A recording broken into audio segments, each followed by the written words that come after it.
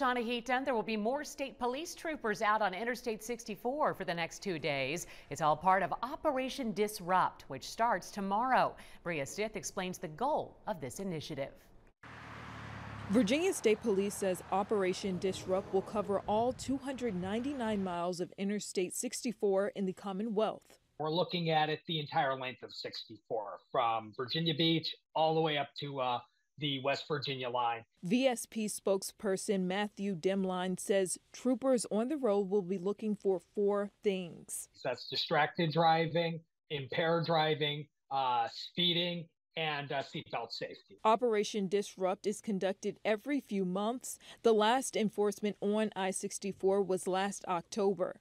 Here are the number of citations given out. We had 200 drivers cited for reckless driving, 362 for speeding, 75, let me make sure get this correct, 75 for violations of the hands-free law. But most importantly, we didn't have any fatalities. Demline says in a perfect world, they'll have 0 fatalities on the road. That is something they are working towards.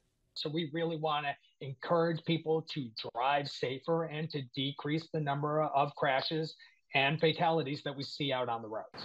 I'm Bria Stith, 29 News.